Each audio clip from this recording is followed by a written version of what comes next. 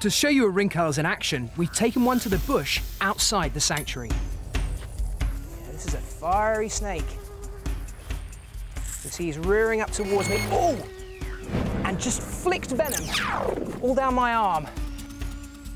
Certainly not as accurate as you see in some spitting cobras, but if it goes in the eyes, it's going to be just as effective. Now, look at that. Oh! Perfect. He actually flicked venom straight at me. And actually, a little bit of it went into my mouth. You can taste it. It has a sort of rusty kind of taste to it. The venom can't harm me unless it gets into my bloodstream. That actually did go right into my mouth. What I'm trying to do is restrain the head.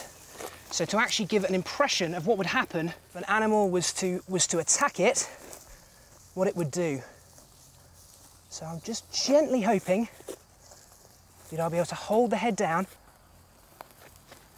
Wow. Okay. And he just spat straight at the camera. I think there are a few flecks of venom just on the outside of the lens hood here.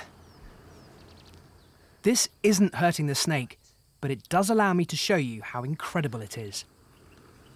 Now, with the head restrained, and the snake really feeling like it has nowhere to go, the next thing that the Rinkhals does is play dead. Look at that.